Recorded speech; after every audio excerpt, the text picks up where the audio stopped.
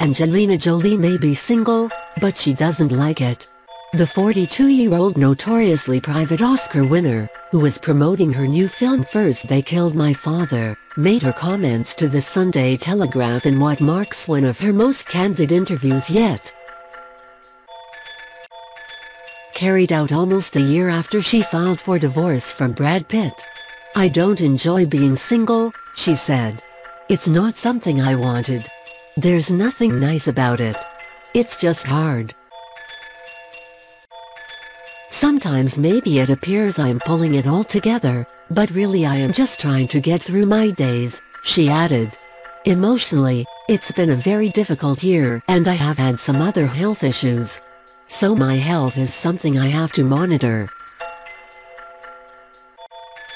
Jolie filed for divorce from Pitt in September 2016 after 2 years of marriage and a 12-year relationship. The two, who share 6 children, got involved in a custody battle before reaching a temporary custody agreement the following December. In August, a source told E! News the divorce is not moving forward right now, adding, "They are taking a breather and seeing what happens." The Mail on Sunday recently posted a report that indicates the two may divorce but not break up.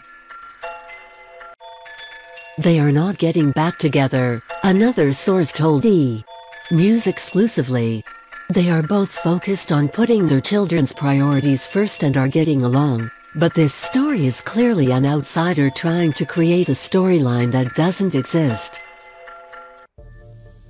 Angelina Jolie opens up about life after Brad nearly a year after the two split. The Oscar-winning actress doesn't go into detail on what led to their divorce, but tells Vanity Fair that things became difficult, adding the two are now both working towards the same goal. Jolie says her 6 children have been very brave in times they needed to be. "We're all just healing from the events that led to the filing. They're not healing from the divorce, they're healing from things in life." The end of her relationship with Pitt wasn't the only major hurdle. Jolie reveals she also developed hypertension and Bell's palsy after undergoing surgery. She credits acupuncture for her recovery.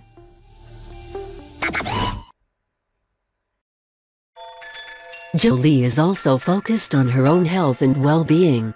The actress, who lost her mother and aunt to cancer, underwent a double mastectomy in 2013 and had her ovaries and fallopian tubes removed in 2015 as preventative measures.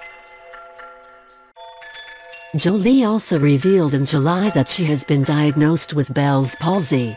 "I think now I need to rediscover a little bit of the old me," she said. "I think we lose our way a bit.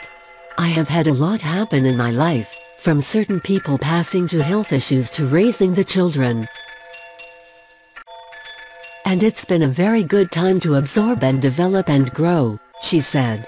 "But maybe now that my kids are growing up I am starting to realize that my own sense of play has been put on hold for a while. And maybe them hitting their teens is going to bring out a little more fun in mom. So maybe I am going back. It may be time."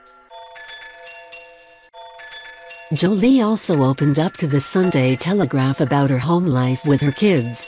Earlier this year, she bought an almost $1 million home once owned by late iconic director Cecil B. DeMille. "I am going to cooking classes," she said. "Cooking is one of those things you do when you are settled in your life and you can take the time. But somehow I am just very impatient and I am a little bit erratic. But I am getting into it now. I feel like, if I cook, the kids can all hang out. Although they often take over and tell me that they can do it better. The children have been amazing," she added. "It's been so moving to see how much they have helped each other and how much they have helped me. They have really come into their own and they are finding themselves and their voices. I know they will have each other for life and it gives me great peace to know the day I pass away that they will take care of each other."